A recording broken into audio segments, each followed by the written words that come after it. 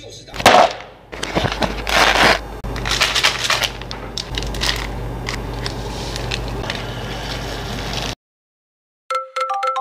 你说，我在听。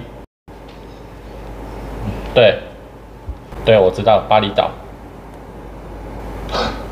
分手。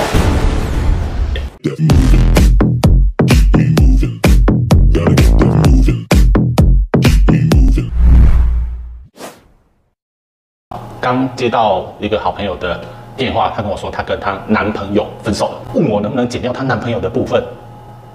我说，问我干嘛？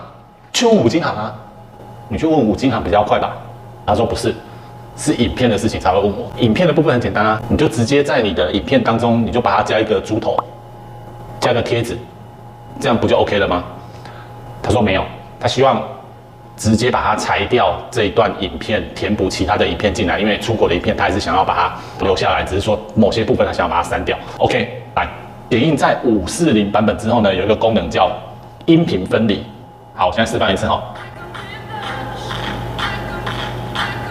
这个是我原本的一个片段，先点选影片，选择音频分离，点下去，那它就把我们的影像跟声音去做一个分离的动作。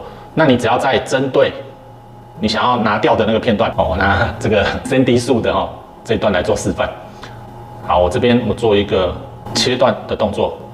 然后我到后面这里一样做切断的动作，那我中间这一段我直接点选替换，然后选择我想要放进来的影片，我选择这样的1.9秒，1.9秒直接去做替换。那我不要让它有声音，直接配音乐 ，OK。然后动画没有匹配到，抖入放大，那我就跟着选一样的，来我们看一下效果。